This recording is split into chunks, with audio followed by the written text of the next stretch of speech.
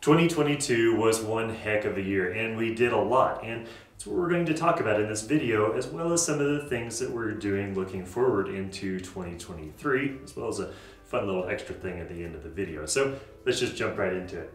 I think the first thing that was really important for 2022 was hiring Grace to operate cameras, edit videos, and handle all of our content management.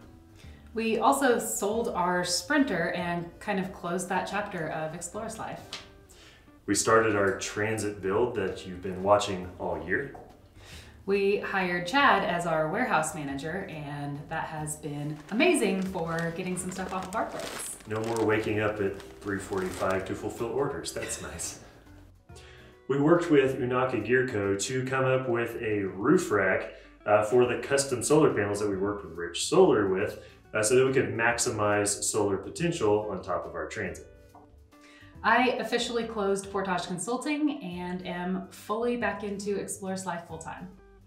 We went to Open Roads Fest and diagnosed system issues and taught a ton about solar and met a lot of really cool people. We moved into a much bigger warehouse and moved our shop out of this space, and we were able to use this space for this new studio. We built the electrical system in the transit. We got to use the new Battleborn GC3 batteries, which is the first time we've actually used those in a system, and it turned out really good. With all of that new space in our warehouse, we were able to quadruple our product lines and offer more solutions to you guys.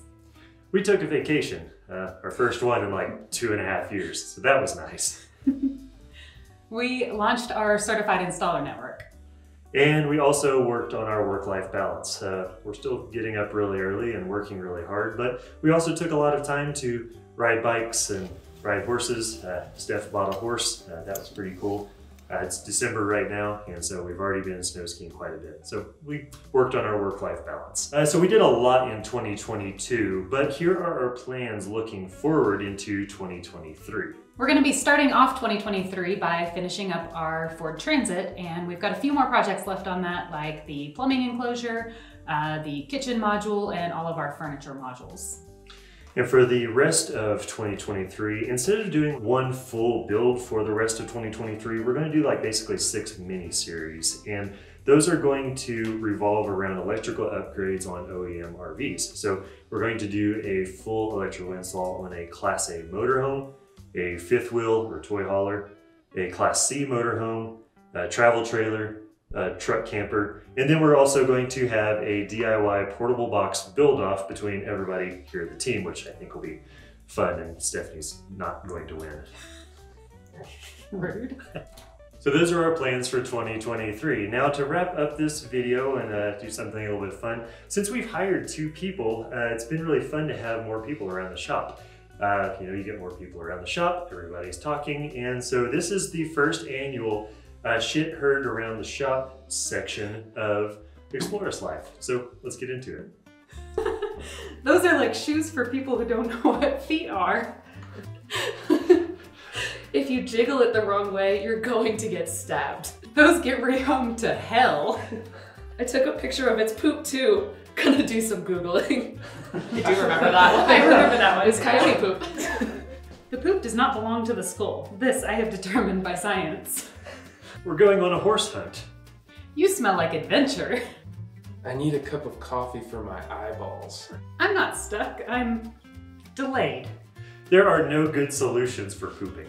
Your dad's a freak. I can't shake that Laffy Taffy and laminate stuff at the same time. You can be nice and still rob a bank. Did you get that poop photo I sent you?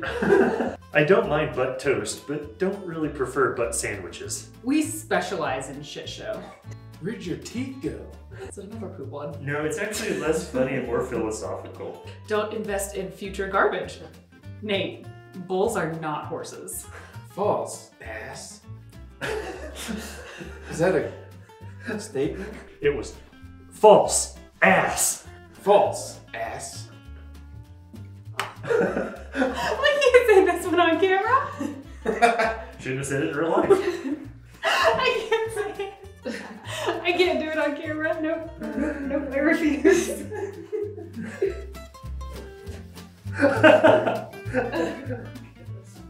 So Chad's kind of quiet, so he didn't have a whole lot of quotes on the list. But during his end of year review, we had a question for both Grace and Chad that was, tell us of a time that you felt like you were treated unfairly at work.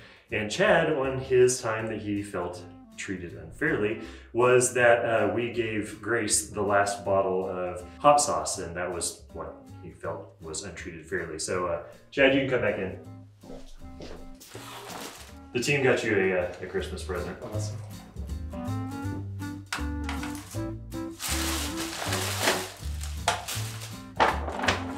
Just a year's supply of mule sauce? Nice. Stacks.